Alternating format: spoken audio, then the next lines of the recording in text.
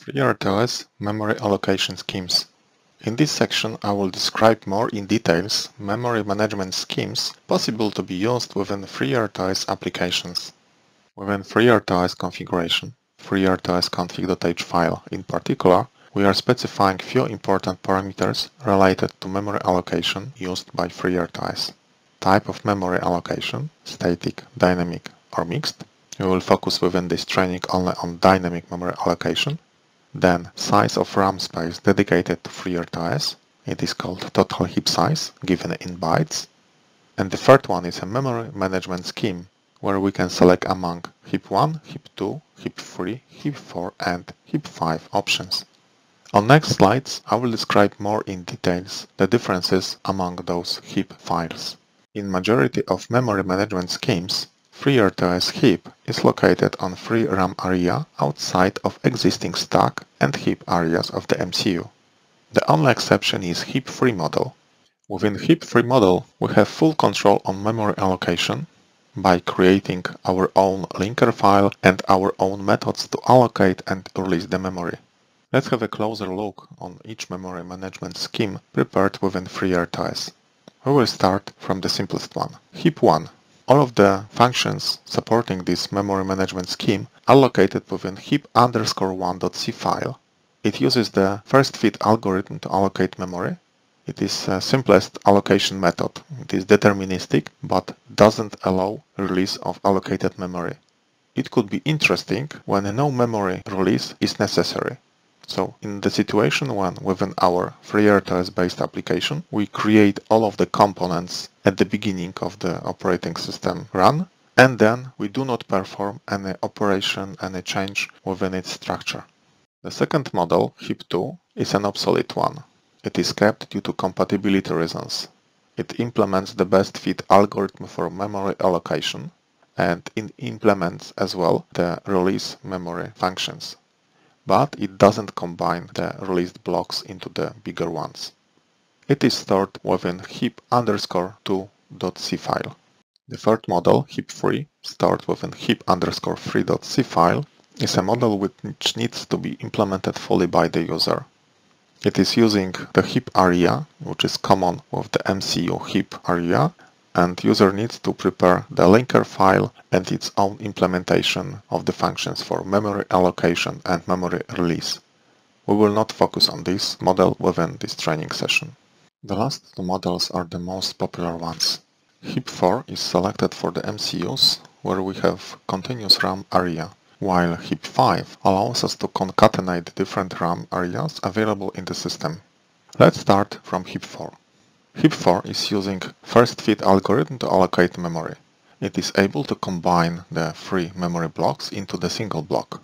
This model is used in all of the STM32 cube examples. It is stored within heap_4.c file. Complete memory allocation is done automatically by prepared port functions based on our configuration, in particular total heap size. We don't need to modify here anything. But if you would like to declare our own memory array used by heap 4, we can do it. For this, we need to declare config application allocated heap. We need to set it to 1 within FreeRTOS config.h file. And then we need to specify the array. Its name is UC heap, what we can see here, and the type is unsigned int 8-bit. And the size of this buffer should be config total heap size. It is important to understand how the memory size to be allocated is calculated. Each call of pvport_malloc API function from heap 4 consumes 8 bytes for the structure of the heap linked list. Then we've got n bytes for the data to be allocated itself, and we need to add some padding data to be aligned to 8 bytes. So for example, if we are trying to allocate 52 bytes, we need in fact 52 plus 8, which is 60 bytes, and then we need to align it to 8 bytes, and the nearest value aligned to 8 bytes is 64. So to allocate 52 bytes, we will use in fact 64 bytes of RAM memory from the heap. The last memory management scheme, heap 5, is used in case we have MCU with some RAM areas not visible as a continuous memory space. It uses the fit algorithm able to combine 3 memory blocks into a single block using the same algorithms like in heap 4, but it is supporting different memory regions, being not in a linear memory space. It is the only memory allocation scheme that must be explicitly initialized before any operating system object can be created, so before any first call of pvport malloc function. To initialize this scheme, we need to call the function vport define heap regions. This function is specifying start address and size of each separate memory area we would like to dedicate as a heap for our operating system application. On the next slide, I will present the example for STM32L476 device with two different RAM areas, SRAM1 and SRAM2, which are not in linear space. In this example, we need to build our FreeRTOS heap from two areas, one from SRAM1 and the second one from SRAM2.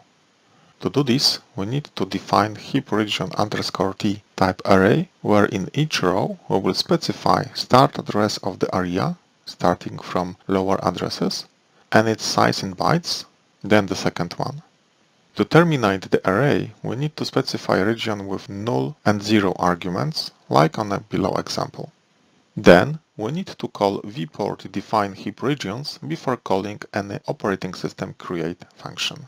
Let's have a closer look what we will find in each heap.c file. There are two most important components there. The first one is a function to allocate the memory area. It is always named pvport_malloc, and the second one is a function to release the memory area. It is called pvport_free. pvport_malloc is implemented in most of the heap models except heap3, which needs to be implemented fully by the user. It is starting from freezing of all the tasks. Then, in case it is the first call of memory allocation, it is initializing the operating system heap.